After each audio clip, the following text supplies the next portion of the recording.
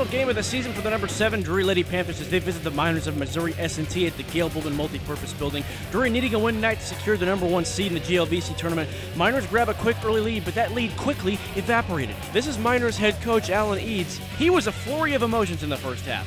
Sanika Shields running the floor like a guard. That's to the easy way.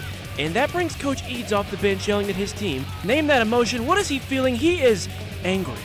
We'll check back on him in a minute. Bethanie Funderburk coming off a forgettable performance last game. She put her fingerprints all over the first half, and Alan Eads is not happy. Name that emotion. That is the face of frustration.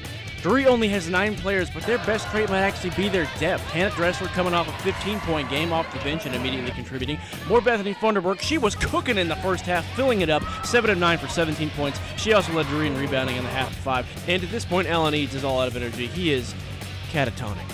Yikes. There's Shields again, career high for her, 18 points. Drury with a first half whooping up 33, 51-18. Wouldn't be a Lady Panther highlight without Big Amber Dvorak in the mix. Quiet in the first half, she got it going in the second. She rallied off 6 straight points in about 30 seconds midway through the half. Funderburk with the find on the last one. Dvorak finished with 22 and 5, and then Funderburk one more time. That makes Mama proud. The Miners did not have an answer for her. 23 for Funderburk to go, 6 rebounds, 4 assists. Drury wins their 8th in a row and are the number 1 seed in the GLVC tournament. I think it's the same mindset we've had all year. I don't feel like anything's changed. Like, I think we've been ready, like, ever since the season started. It's like we know the goal, we know what we can do, and we've proven ourselves, like, to what we think we can accomplish. And so I think our mindset's still the same, to just keep going and day by day, game by game.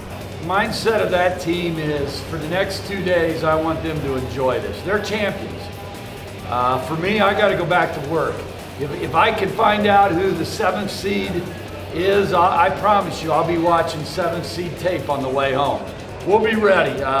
Nobody does a better job of preparing a team than us, and those kids will go in there knowing that team better than the team knows themselves.